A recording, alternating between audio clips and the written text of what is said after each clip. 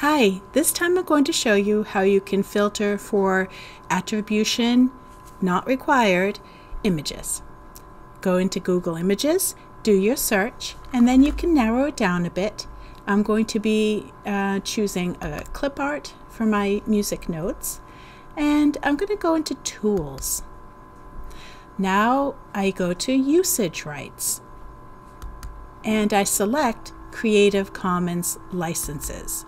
So Creative Commons we'll get into more in another lesson, but there are different types of them, and when you go through Google Images, it kind of walks you through the steps so you know what you're getting. See where it says licensable?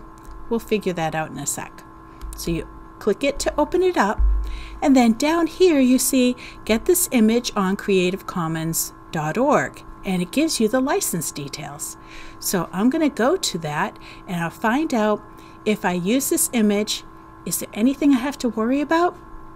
And I'm going to do license details. Okay, let's scroll down a little bit. And it explains, I will be free to share, copy, and redistribute the material in any medium or format. All right.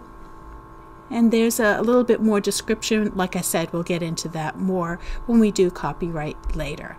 So now I know if I go back to my music notes that this one is going to be free for me to use without anyone coming after me. Okay, have a good day.